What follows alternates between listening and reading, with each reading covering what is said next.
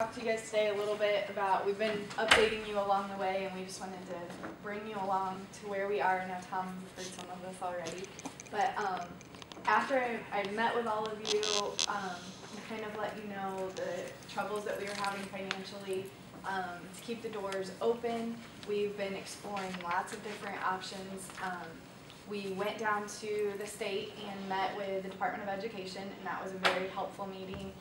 They gave us a few different pathways that we could go down. One that was particularly interesting to us was to pursue a freeway accreditation. We would not be a charter school at that point, which is something we'd like to avoid if we can continue to partner with the schools. With the freeway accreditation, we would be an accredited school. We could issue credits to students. We could take students privately.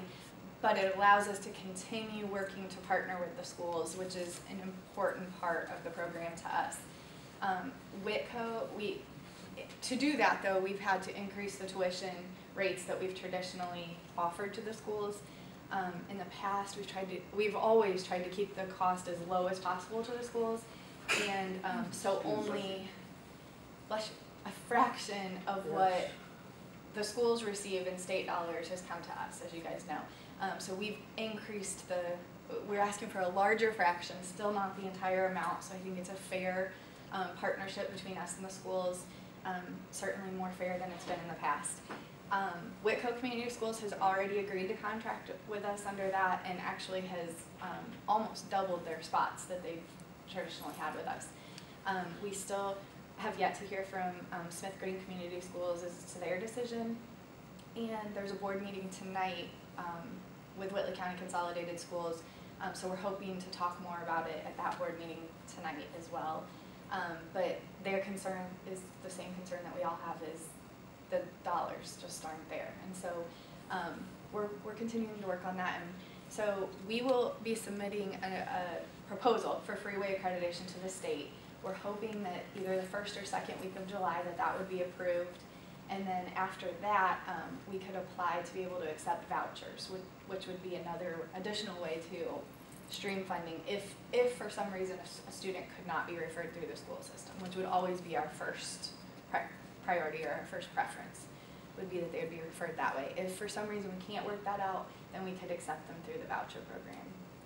So we're still working to try to avoid that if possible, but also to keep that open so that we can keep our doors open and be able to continue to serve as many students as possible, or as many students as need the services in Whitley County, which is our mission.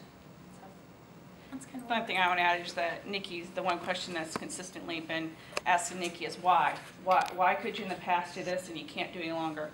And my answer to Nikki is, is that we've tapped on every door. We have gotten funding or received funding from so many different agencies, but we just feel like, every year we're in this position that we can't commit to our staff, you're going to have a job, or to the students, you can be here next year. And our board said, it's time. And I know the commissioners, when you went out there, you felt the same way, that, we can't rely on a maybe we're going to get that funding again. This is our time. We just need to go for it, see if we can make it, if we can get the funding secured, and if not, I think it's a loss, but we've done our best. So. Well, you provide a brilliant service. There's no argument there. Do you have a read on why you haven't heard from Smith Green? Can that mean we're not going to participate? We've heard rumors that they could possibly not be participating, and then when I contacted the administrators, I was told that I shouldn't be concerned and that there weren't any problems. And so we're hoping to try to get a meeting. I know September McConnell with the Community Foundation is working to try to coordinate a meeting so that we can talk and discuss and get something finalized. And our deadline that we sent out on the contracts was July 1st. So we're hoping to hear one way or another by then. And the deadline, I guess, is we sent out two different rates. One, there's a discounted rate, I guess, if we can contract before July 1st. We'll continue to accept students after that, but at a slightly higher cost, just to offset what we will need to do to scramble to get the staff to be able to support additional students. But the students you receive, this is going to be in the form of a question, but so stay with me. The students you receive being paid, the state is paying their local school district for them, Correct. regardless of whether they're in any one of those 3 schools or they're in your school, they're getting the full amount. Correct. Okay. Which begs the obvious question to the school corporations, why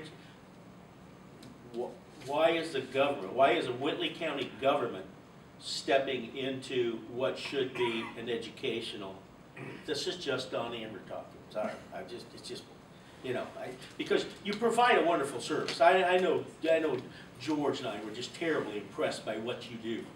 There's no argument that you're really putting some people back in mainstream where they need to be. They don't make it with you, they're probably going to jail, quite frankly. So you're getting people to graduate from high school, what a wonderful thing. But I just don't know where government really plays into this. Well, and the argument that I'm hearing on the other side of that, then the argument that I get back from the school board is these students would be eligible for expulsion. And if they expel these students, it's free to them. And they still continue to keep those dollars from the state.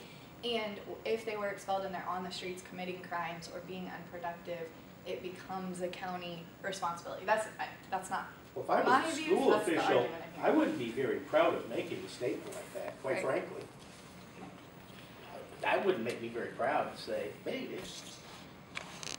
if we expel them, they're out of our system, we keep the money. That doesn't ring very well, sit very well with me, so. But, And it's fit under corrections in the past because I think we do provide a service to the county in the sense that we're encouraging the students to become productive citizens rather than a drain on our finances. We're going to end up serving them in the court system or in the correction system at some point if we don't catch them now. And so I really truly see it as continuing to be a partnership. And the amount that we're asking from the school systems, I think, is a fair amount at this point. It's still only a third of it, roughly a third of our total budget.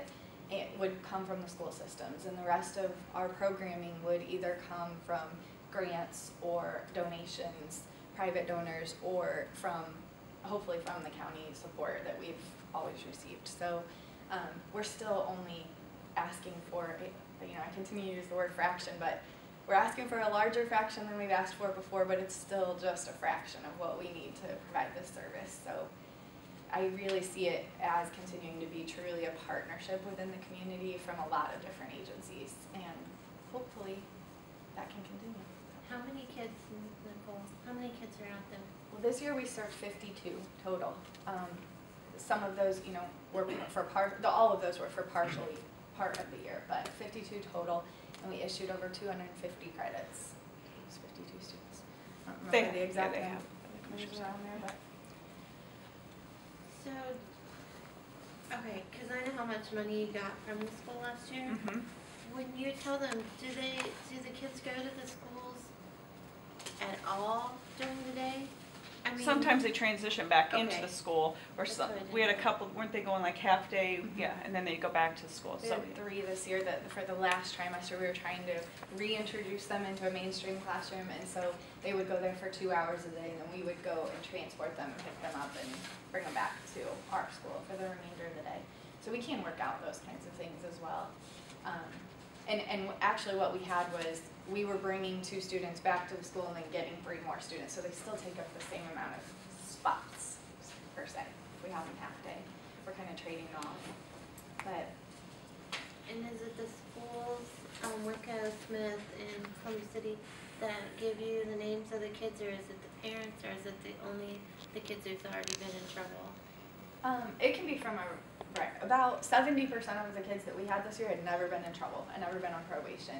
And most of our referrals come from either the guidance counselors or the administrators at the school that identify kids that are in need of our services. But we can also take private referrals. So sometimes we'll get a contact from a parent that says, I really need something different for my student. This school isn't working for them. And so, we encourage them to give us a try, and it's something, it looks different, it feels different, it is different in every way, and sometimes we can have a lot of success with those kids as well. And I guess the other thing that I really want the community to know and the school to know is that is to remember that by removing one disruptive student from a classroom, the other 29 kids in that classroom are benefiting as well.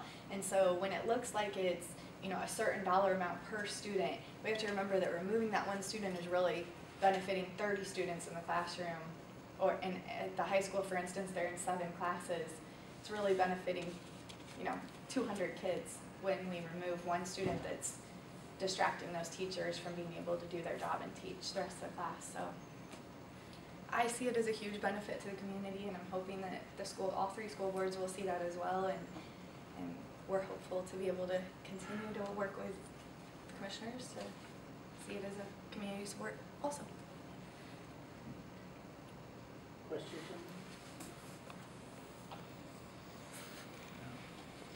One of the things I used to ask and comment is the fact that in the paper, I believe it was the superintendent of schools, Whitley County Consolidators, said something about starting their own school for this type individual, and I told the committee the other day, I felt that if the high schools really didn't support it, you know, if one would even drop out, I would see a hard time for it to keep going.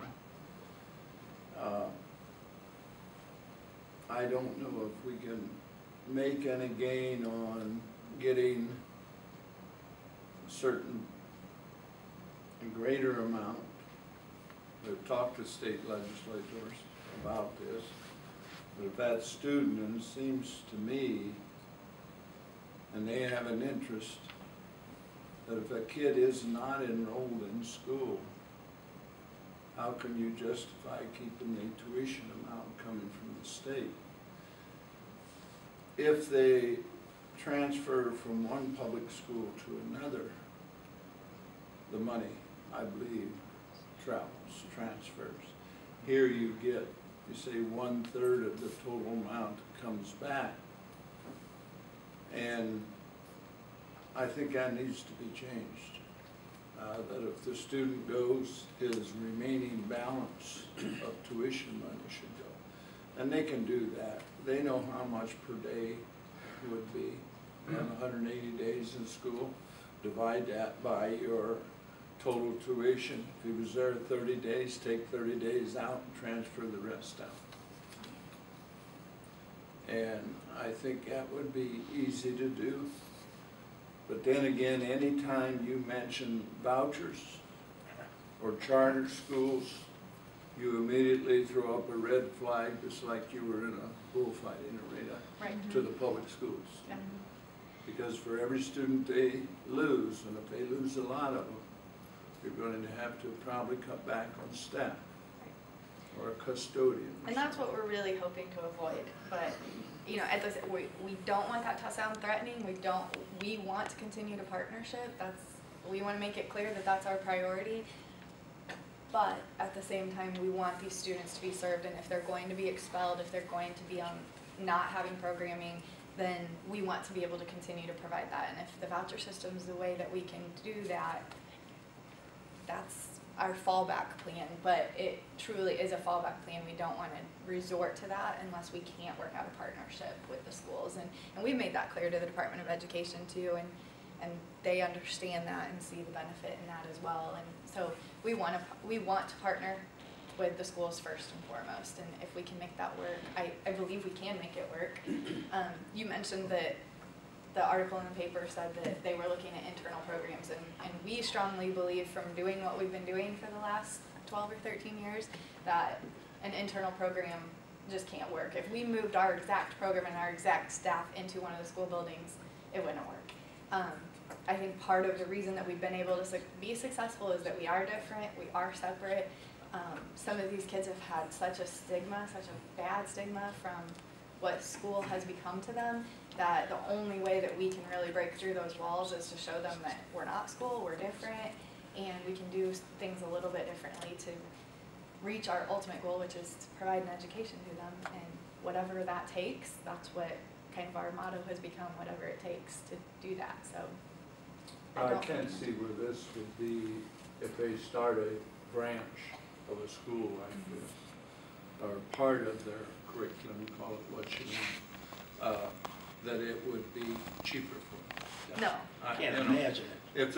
if they're concerned about the dollar bills, Right. you know, we have a school out here. It's just costing us a fraction of their tuition. Right. How can we find a room? Maybe they have it. But you have a complete gamut of students. Right. Middle school and high it's- school. Yeah, and so for them to do that, hire teachers, unless they have a surplus, I can't see why they feel that it would be to their advantage. And I don't know, I support your program 110%. And on this committee, I just would like to say the prosecuting attorney, both judges, we have a banker, we have a principal of the school. And do you have a superintendent also in there? We don't right now. The representative is Jennifer. Jennifer's the representative. Mike Schrader serves on it. Who am I missing? Steve Weaver, Steve Weaver. the mayor's office. Yeah, so we have a wide variety on this committee. Then we discuss things that goes to your executive board. And so it takes in a lot of different areas of community corrections or board or probation, call it what you want. But it is helpful. If you ever visit it, you're free to do so. It is We'd love to have more visitors. relaxed atmosphere, but you have to keep the interest there and try to work with them to change their thinking habits and working habits so that they can become successful. If you have the same sort of atmosphere, it's not gonna, a lot of it is one-on-one. And if you get in a class of 28, 29, and if you're like me, you have an attention span right now of about 20 seconds. It used to be a little longer, but 20 seconds now. But, you know, your first thing you're doing, you're twitching papers, you're doing this, and first thing you become what they call a discipline problem or a distraction. So you have to do something. You have to go stand in the corner today, or you have to do this, and once you stand in the corner too many times, out the door you go, and that's a sad experience. And you get young ladies who become pregnant, and what do? It's a little embarrassing to go to school for some of them. I'll just drop out. Well, here's an alternative for you that you don't need to fall back in your life. And if you miss a half year or a year of high school for one reason or another, that just sets your life back a half year or a year. And this is a way that they can keep up. The credits are accepted by the high schools. They have a say in the curriculum. You communicate with them, what should we be teaching? It's not just like you're out in left field without a glove. So I would hope that the schools, members of the school board, I would encourage them to see, and I'd be interested to see how many of them have ever visited to see what it's like. And it's probably a small percentage. But now I'm off my soapbox, so thank you, Mr. Chairman. But I think you're right. If I can just say, we're really offering 3 programs. We're offering the middle school program, we're offering the high school program, and we're offering the teen parenting program. And really, to replicate those 3 programs, we're able to do it in one building in separate areas. There's just no way to offer it at the cost that we're providing to them. And so, you know, I invite them to explore their options otherwise, because I think that they would see that we're still offering a really good deal for what we're doing, and that the education piece, like you said, is one part of what we do, but the counseling piece and offering to them, teaching them the social skills to be able to be successful back in a classroom or in life, and working through some of the obstacles that were in their path before. If we can remove those, they can transition back into a classroom or into a job if they graduate, and continue to be successful. And that part of what we do can't be replicated in the classroom. The relationship part of it and the one-on-one interaction that we can offer with our staffing just can't be replicated for the cost that we're providing. So hopefully